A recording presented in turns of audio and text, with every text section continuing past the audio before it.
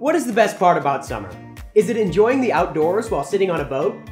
Is it eating an ice-cold snow cone? Or is it just taking in the nice summer rays?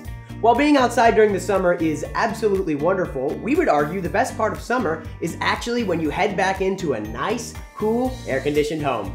But in the not-too-distant past, not everyone had the ability to enjoy an air-conditioned home. So just when did air conditioning come around? The idea of cooling yourself off on a hot day is not a new concept. During ancient times, many wealthy people used man-powered fans and came up with other primitive ways to keep themselves cool. However, none of these methods were long withstanding, so let's fast forward until 1758. This is when great American inventor Benjamin Franklin made the discovery that when liquid evaporates from a surface, it creates a cooling effect. Franklin made this discovery alongside chemist John Hadley. This effect is still the basis of how modern air conditioners are running today. From here we move right along to 1851 when John Gorey, a physician from Florida, created an ice machine that used compression to create ice. Air would then be blown over the ice's surface to create a cooling effect. Gorey created his machine in an attempt to cool patients so diseases could be prevented. The air conditioner may have taken off right then, but unfortunately his financial backer died, so he lost funding for his project. What could have been?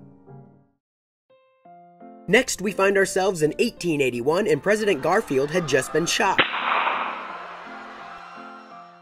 In order to keep him comfortable, a device was created that blew air over a wet cloth.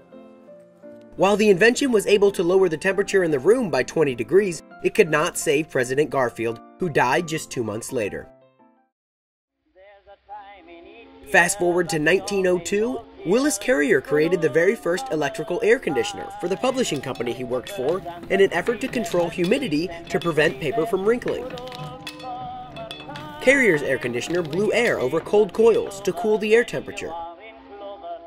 He quickly realized the value of his machine and later went on to create Carrier Air Conditioning Company of America. Now we move on to 1914 when the term air conditioning becomes coined by Stuart W. Kramer. Kramer created a ventilating device that added moisture into the air in his textile mill and called it air conditioning, which Willis Carrier borrowed when he named his company. During the same year, air conditioning was added to a home for the very first time. It was installed at a mansion in Minneapolis belonging to Charles Gates. The unit was massive, coming in at 7 feet tall, 6 feet wide, and 20 feet long. Interestingly, there is actually a chance the unit was never used, because no one ever lived at the residence. By 1931, the first window unit was created by H. Schultz and J.Q. Sherman. They became commercially available just 1 year later, but came with an extreme price tag. They cost anywhere between $10,000 to $50,000, which adjusted for inflation would be between $120,000 to $600,000 today.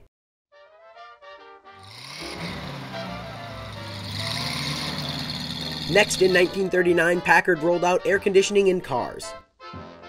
However, in order to use the vehicle's air conditioner, its engine needed to be stopped and the owner had to disconnect a compressor belt once they had cooled down. Stated simply, air conditioning means the creating of artificial climatic conditions in a building. It includes heating, cooling, ventilation, purification, and humidity control.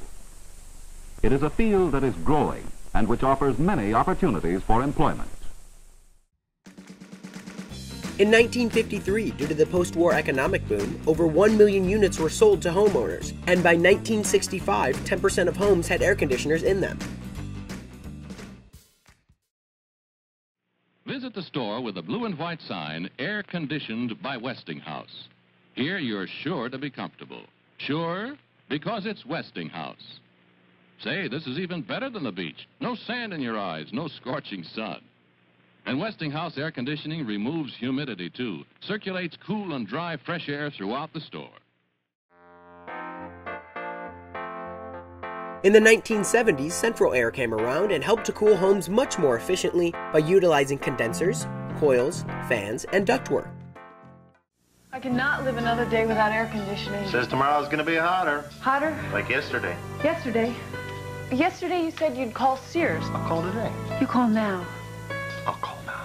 Now's the time to save on Sears installed central air conditioning. Get 0% finance charge, no billing, and no payments until August with the Sears Charge Home Improvement Plan. So what's the paper say about tomorrow?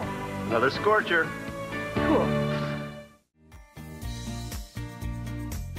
Finally, by 2015, the Energy Information Administration reported that 87% of U.S. households are using air conditioners.